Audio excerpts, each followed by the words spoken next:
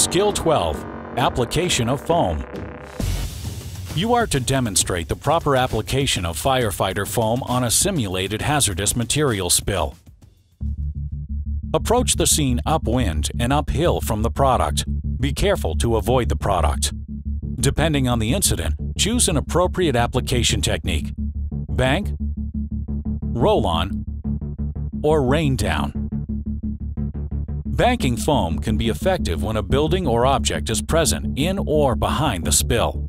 Apply the foam to the object rather than to the product, banking the foam off the object and breaking up the stream before it falls gently onto the spill. This method is especially effective for reaching the back edge of spill areas.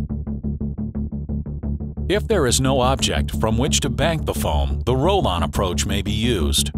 Apply the foam to an area in front of the product in such a way the foam will pile up until it easily rolls over onto the product. This method covers the leading edge of the spill. Make sure not to plunge the stream into the spill area.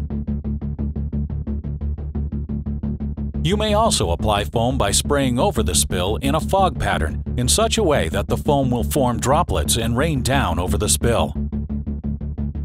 This method can assist in covering the center of the spill area once the edges have been covered with some combination of roll-on or bank-on methods. To avoid making the spill worse through your application, never direct the stream directly onto the pool.